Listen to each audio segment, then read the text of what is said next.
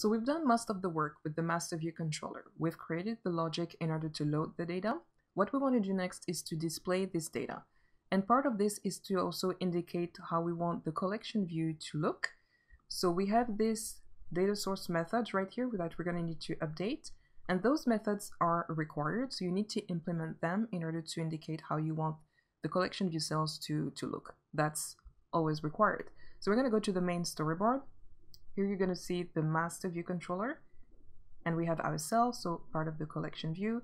And on that cell, we have an image and a label right here. So that is a custom cell. So here we have specified a category view cell for this collection view. So we have two outlets, an image and a category label. So we're going to configure those ones in order to have a visual for the cells. We're going to do that next.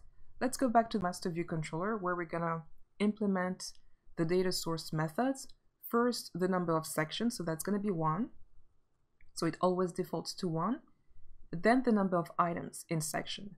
And that's going to be the number of category objects that we have in our array. So that's going to be categories count. And that's going to be whichever number that you have in an object. So you could decide to add more objects in that array. So if you have 7 or 8, that's going to be then an integer 8, which is going to be returned in that function. Next, we're going to configure the cell. So first we start by declaring this constant, which is going to be cell, and that's going to be cast as a category view cell, just like our custom cell right here. Okay. And we use also a reusable identifier, so that's always required, also in the main storyboard. So we're going to go back to the main storyboard where you must specify an identifier like this. Using the view hierarchy, you can go to the cell inside collection view and then check in the attribute inspector the collection reusable view, which is going to be cell. So we're going to use the exact same string right here. And you could also put this one in a constant. So here in that example, we could also use this one, so that's really up to you.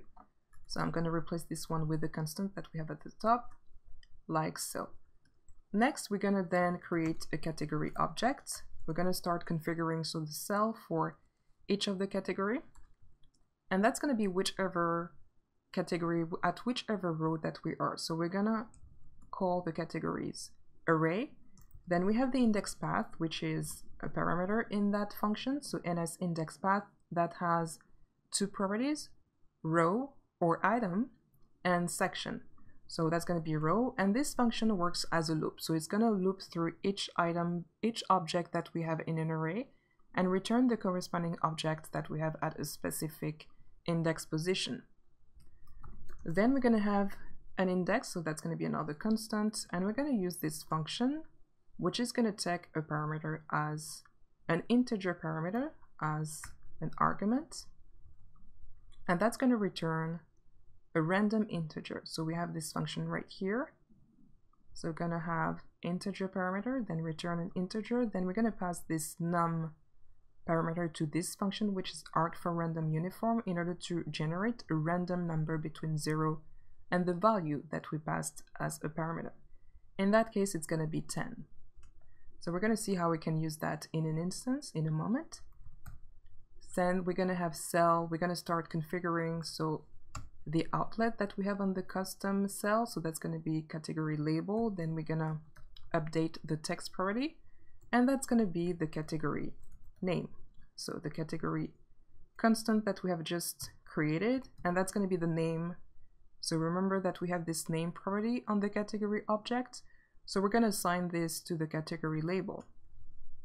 Then we have the image, that's another outlet on the custom cell, and we're going to update the image property for that UI image view. And we're going to create an image, so that's going to be the UI image function. And for the name, which is going to be a string, that's going to be the cover that we just created. Although it's going to be something I'm going to need to create right here, my mistake. So I'm going to create a cover, that's going to be another constant, and that's going to be category photos. So we're gonna refer to the photos array that we have on each category object.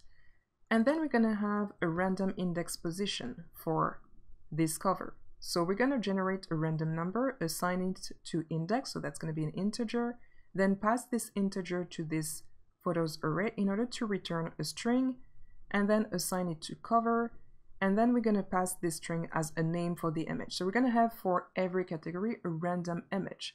So that's going to be very random. And because we need to specify that this is a file name with an extension JPEG, we're going to need to use the interpolation in order to use this variable. So that's going to be backslash, and then cover for the variable, and then JPEG. So we have this string, we use interpolation, and then JPEG. And finally, what we do at the end is return cell. That's it. So let's try that. We're gonna build and run.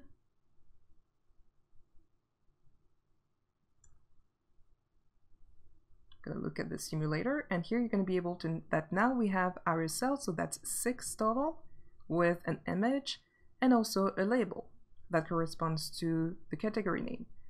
What we want to do last is for each category names to be capitalized. So I'm going to put the category name in brackets, and I'm going to call this function, which is built-in, capitalize string. Very convenient. So I'm going to run again, and this time you're going to be able to see that we have the category name, which is capitalized.